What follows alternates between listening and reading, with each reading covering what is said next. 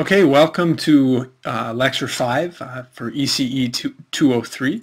And in this video lecture, we're going to talk about the spectrum of multi-component sinusoidal signals. So sinusoidal signals that are sums of different sinusoids at various frequencies. Okay, so the reason why we're doing this and the reason why this is important is that in reality we can actually represent any signal x of t. So say that signal x of t starts at time 0 and is done at some time capital T. That signal can be represented almost perfectly by a sum of sinusoids. We'll see later on in the course what we mean by almost perfectly. So let me just say that again. So if we have a signal x of t and it has some duration, starts at time 0 and ends at time t, then we can represent it almost perfectly with the sum of sinusoids, right? So we can represent almost perfectly any signal in the form that's written here. X of t equals the sum of a DC component, that's this A0, plus a number of other sinusoids at various frequencies. And so the key here is that this is true provided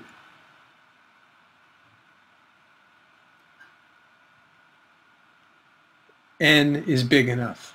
Okay.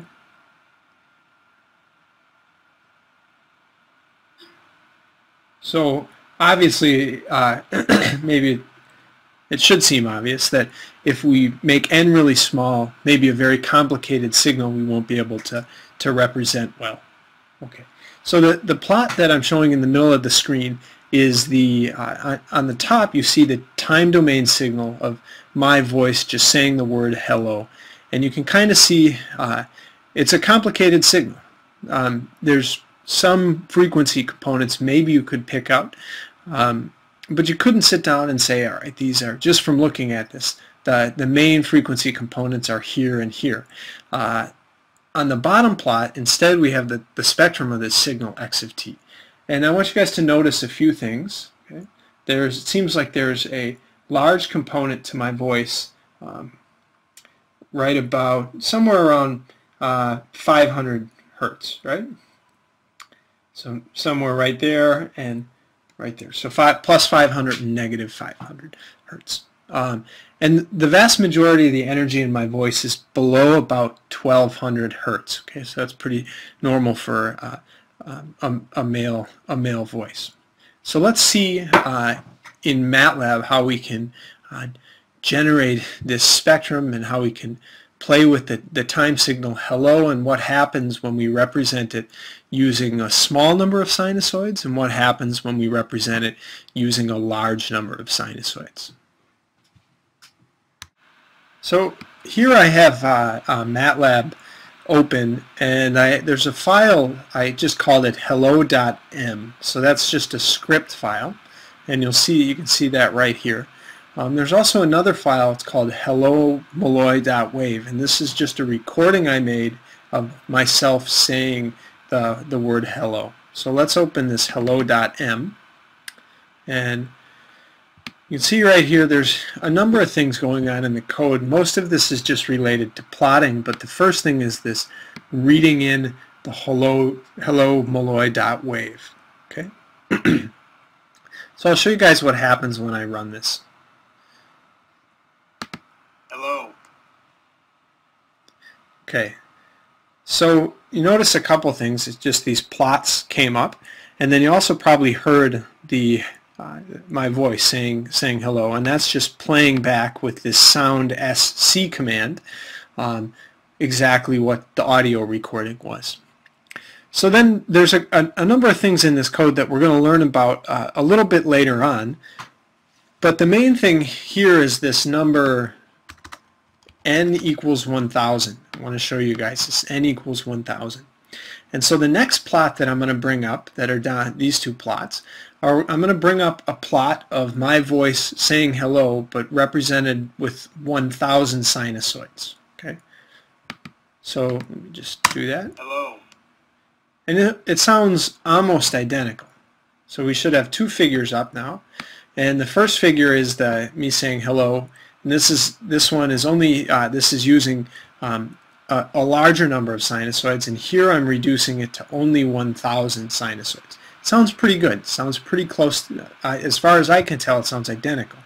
But that doesn't, we could increase this to 10,000. Let me just run that really quick. Hello. Hello. Yep. Hello. And actually run it twice accidentally. Hello. But there it definitely sounds the same. So what's more interesting is, let's say we reduce this number n to just 1. So now I'm going to represent my voice saying hello with one sinusoid. Hello. Okay, so there's the original signal. And sure enough, there's my voice saying hello with only excuse me, one sinusoid. And you can see that that's the largest sinusoidal component in this spectrum. Basically all I'm doing is taking that one, and sure enough that's somewhere around 500 hertz. But now if I zoom in on this time domain signal, we have one sinusoid, like I said, around 500 hertz representing my voice. And lo and behold, it doesn't sound anything like me saying hello. So it's more interesting if we kind of increase this to, let's say, just 10 sinusoids. Hello. So there's the original. And again, 10, you still can't hear it. It doesn't really sound like hello. You hear kind of a ringing noise. Maybe a little, you catch this kind of rise of the hello part, but really it's indecipherable. So let's increase this to 100 sinusoids. Run it once more. Hello. And now with 100 sinusoids, play it again so you can hear it a little better. Hello. Hello. So now you can start to hear in the background kind of hello, but it seems there's this dominant ringing that's overtaking really what you hear. And you can see in the spectrum plot there, if you were to count these little dots up, there would be 100 different sinusoids. So let's go up to 500. Hello. Hello. And when we get to 500, it's pretty close. It's almost all the way there. So we can see that we can represent me just saying the word hello with the sum of 500 sinusoids, right? Which might seem like a lot, but again, on a digital computer, this is not at all difficult to do. Okay, so we just saw in MATLAB how we can represent a signal, an audio signal, using a sum of sinusoids. And the number of sinusoids that we include in that representation really kind of allows us to control how precisely we replicate the original waveform. So if that number n is big, we can almost perfectly describe any signal. So if we use enough sinusoids, we can almost perfectly describe any signal. So last time we looked at spectrum representations of signals, and I just want to remind you guys that this is just something that really you guys are likely familiar with, that you've seen, for example, in FM radio. A lot of times in older FM radios, you'd actually see the spectrum and you turn a dial and that would tune the radio to different frequencies. So if you were to look at the spectrum of these, you'd see these kind of peaks, and then there'd be some other things around here at each one of these radio stations. Okay, so this main peak would be, think of the sinusoid at, say, 101.5 megahertz, right? That's WIBA FM in Madison, and then the actual audio, the information, is kind of just a bunch of other sinusoids collected right around that frequency. Okay. So another example, and this is important in electrical engineering, is what's called a spectrum analyzer. And the spectrum analyzer, or a spectrum analyzer, essentially just takes any input signal. So the signal would get input here. Okay, so maybe you'd hook an antenna up to that, or some other electrical signal, and the spectrum analyzer then just displays the spectrum of the signal that gets input onto that port in the lower right hand corner. And you can see, right, this particular signal maybe looks like a number of sinusoids. Okay, about 5 different frequencies where there seem to be a lot of energy, and these are relatively expensive pieces of test equipment. This one is made by a company called Agilent, and they have a varying range of frequencies that they can display depending a lot of the times on the cost. But these are usually used for very high frequency signals. So anything from kilohertz at the low end all the way up to gigahertz, right? Where gigahertz, 1 gigahertz would be 1 billion hertz. Okay. All right. So I want to run through an example that kind of sums up the 2 things that we've seen so far. So one is this addition rule for sinusoids, how we can take 2 sinusoids that are at the same frequency. So if we look at the first 2 terms here, right, one's at 5 hertz, and the second one's also at 5 hertz. So we should be able to combine those 2 sinusoids. And then this last one is at 3 hertz, so we're not going to be able to combine that one. And notice there's also a DC component. Right?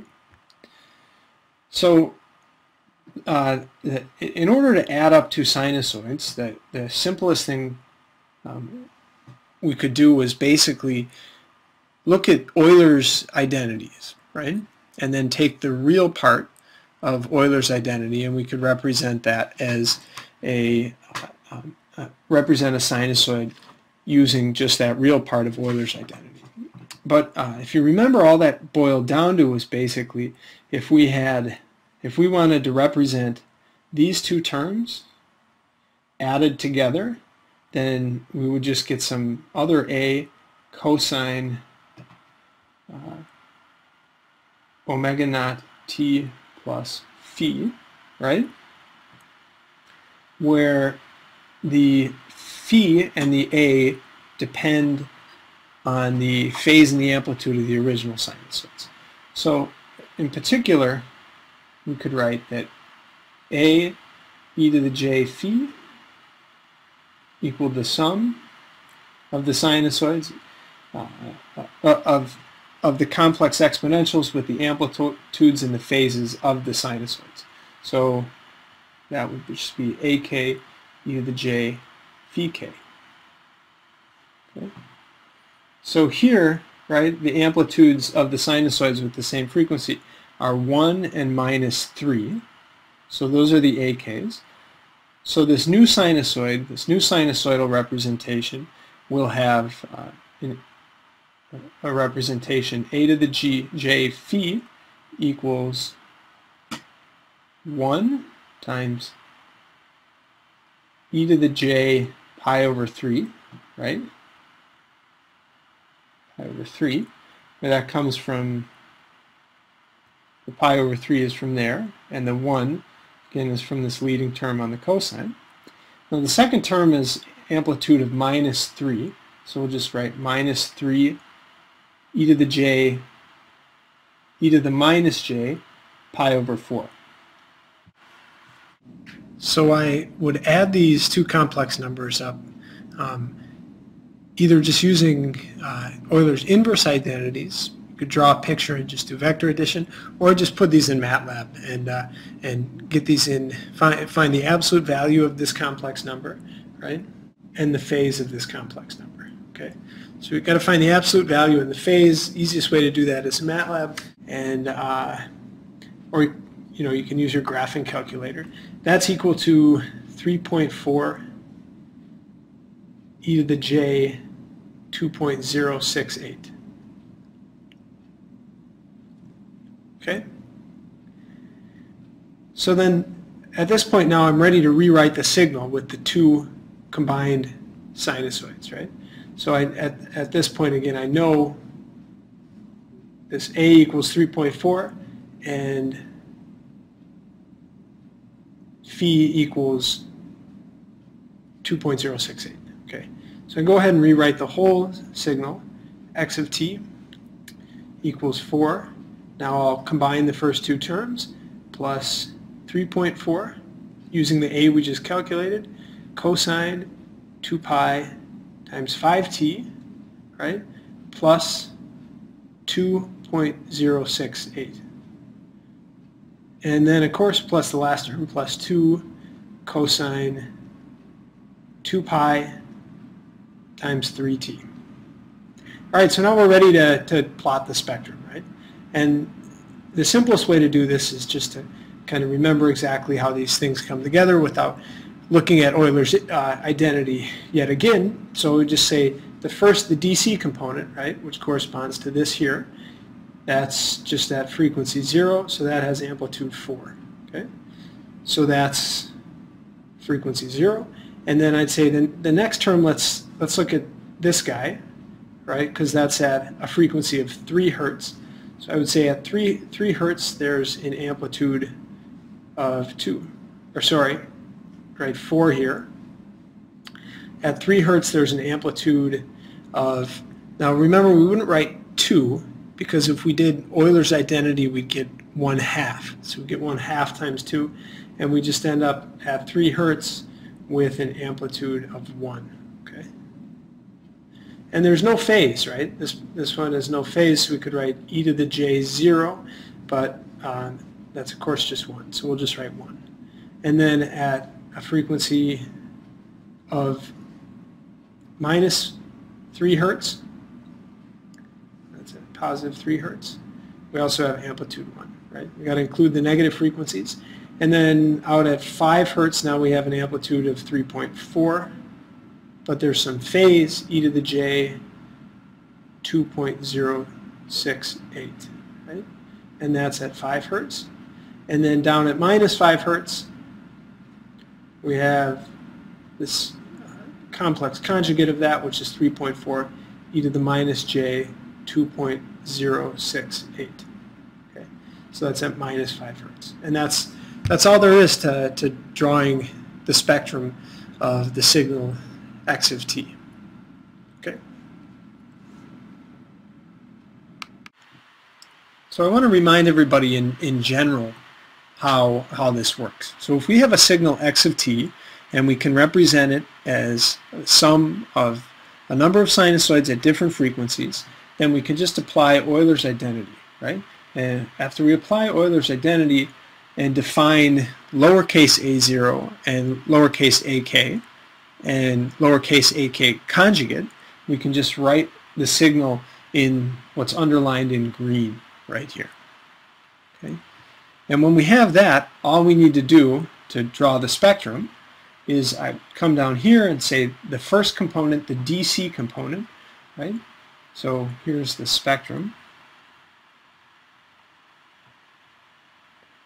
The DC component has amplitude A0. Okay? A0 is a real number. And then the next component, let's say frequency F1, just mark here, and there's also one at minus F1, so here's plus F1 and minus F1, and then we just draw, according to the amplitude, we give these arrows some height, but then they also have, remember A1 is a complex number, so we draw A1 and A1 conjugate. Okay? And then, so on, maybe ... out to some frequency Fn, and then minus Fn. Okay, here's minus Fn. Draw all of these sinusoidal components. And then this, of course, has amplitude An, and the negative part has amplitude An conjugate. All right, so to remind everybody, we have the following relationship between the capital A's and the lowercase a's. So A0, that just equals capital A0, but A1, that equals, let's write AK. AK, that just equals capital AK over 2 e to the j phi k. Right? And then, of course, AK conjugate would just be the conjugate of that, which is AK over 2 e to the minus j phi k. Simple as that, and we can create the spectrum of any sinusoidal signal that's represented with the sum of a number of sinusoids. All right, so the next thing and kind of the focus and the new topic I want to bring up in this lecture is what happens when we multiply sinusoids together. And we can write that, just think of a simple example here.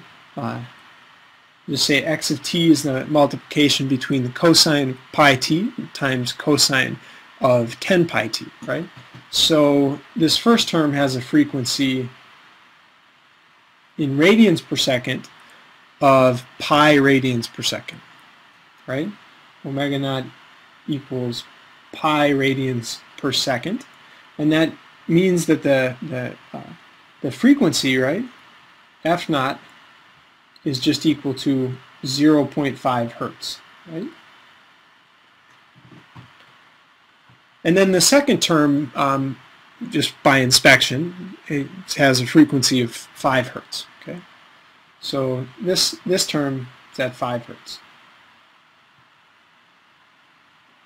And what we're doing is we're not, we're no longer just adding sinusoids together, we're multiplying these two sinusoids. And so the question you might ask is, well, okay, if we were to write this as a sum of sinusoids, then what are the frequencies of those sinusoids? And you could just go back to your trig identities, right? This is a particularly easy example where you could just look up in a table of trig identities how to multiply a cosine times a cosine, and you'd get a formula for what's often called the sum and difference frequencies. But these are, right, it's kind of a pain to remember these, and it's easier just to remember Euler's inverse identities. Okay, so here's on the right a nice picture of Euler that I took from Wikipedia. So he had this all figured out back in the 1700s, so hopefully we can all remember this, right? If he had it figured out, I don't know, close to 300 years ago, then it can't be too tough, right? I don't know, that's one way I remind myself that it shouldn't be that complicated.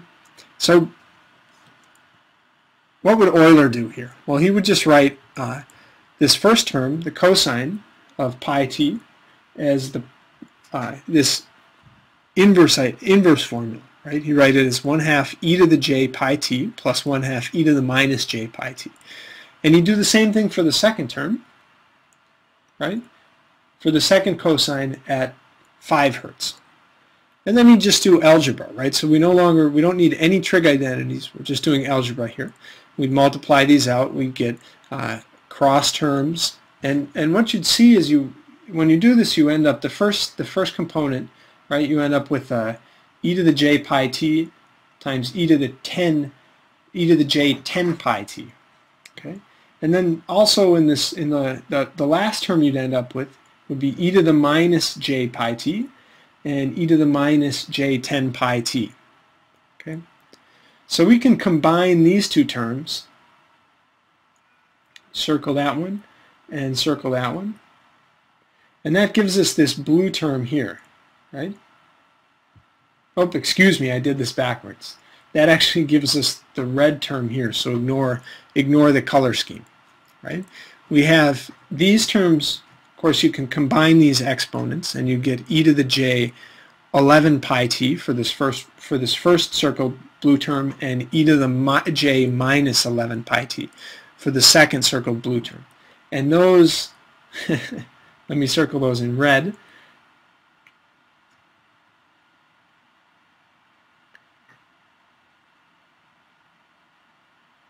This guy and this term, right? Those combine, and now again applying Euler's inverse identity give you that first term, and this term and this term, these kind of, when you add combine the exponential functions in these circled blue terms, you get a minus j 9 pi t, and so that corresponds to a frequency of 4.5 hertz, right? And that's just this term down here. All right, so we see how we can use Euler's identity for other things. One is we can just forget all these trig identities, and now it's relatively easy to combine, to multiply sinusoids.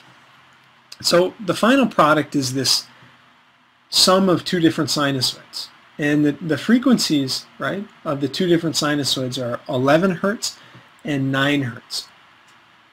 So we see we somehow get two components at the sum and difference frequencies of the two sinusoids. So again, we could draw the spectrum of this. That's exactly what we're going to do here.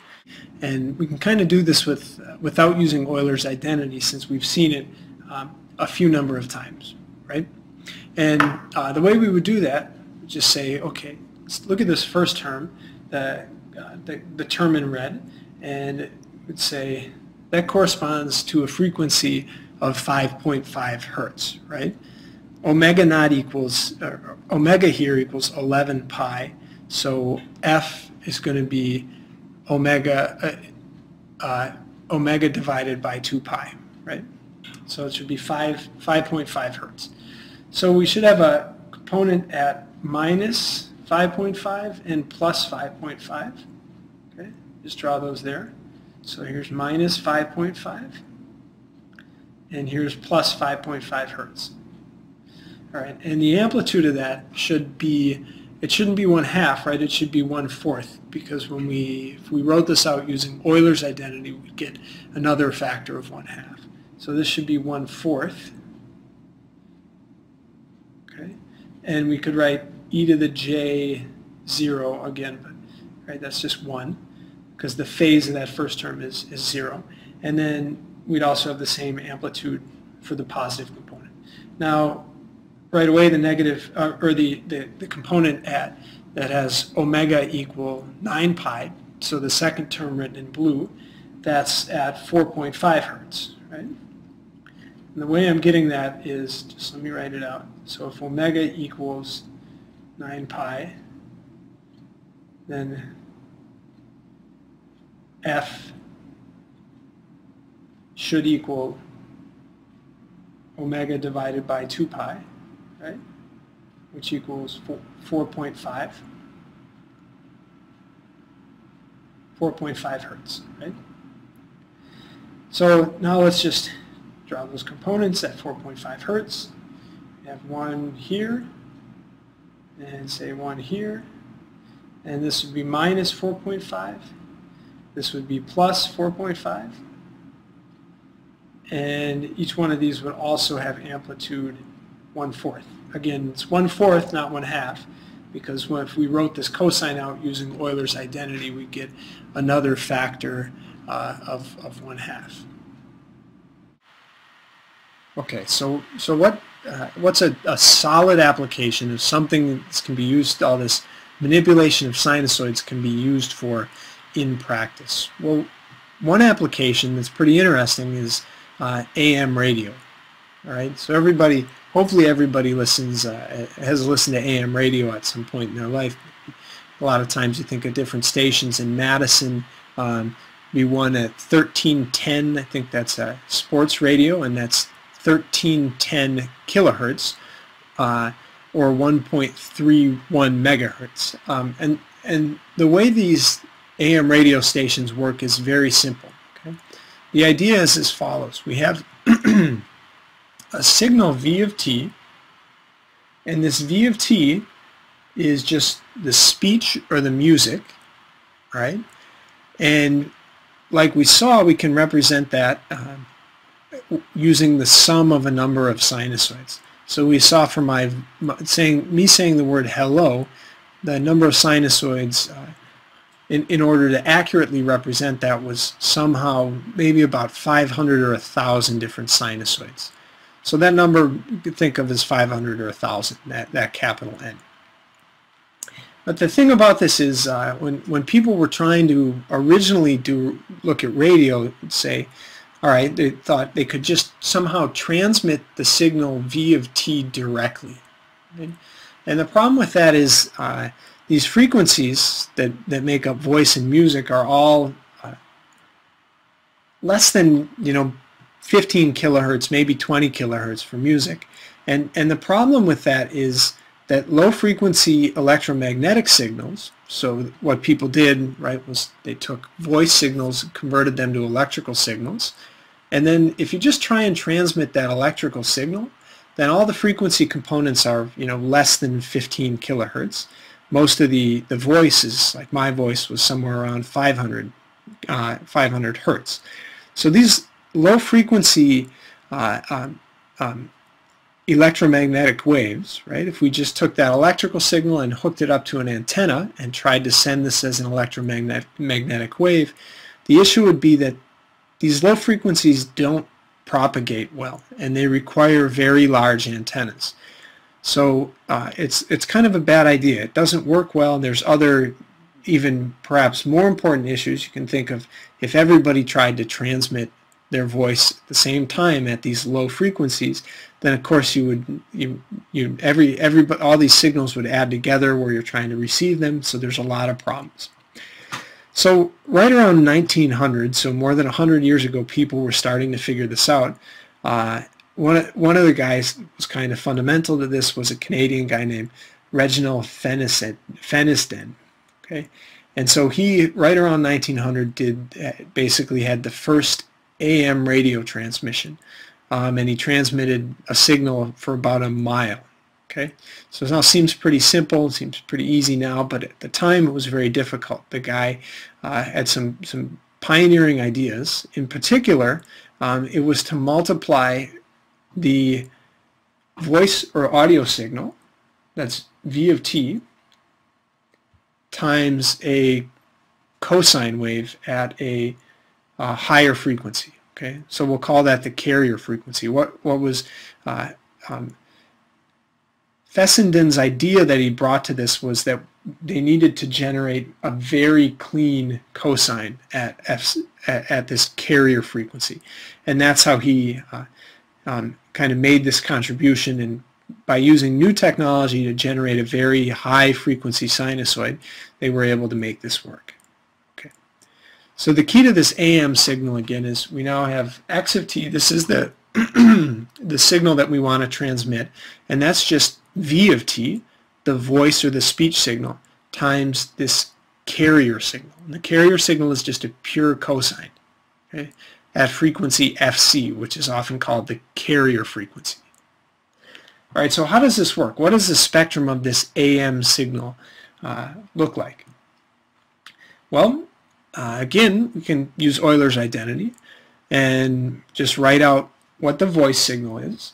Voice signal, of course, is sum of these sinusoids. We're going to represent them using complex exponentials. And then the carrier frequency, or the carrier signal, sorry, is just this cosine, this pure cosine at a frequency Fc, which is a carrier frequency. And again, write that using Euler's identity. So now we really just have a big algebra problem, right? So we have the carrier signal written right there, now times the voice or the speech signal, underlined in blue.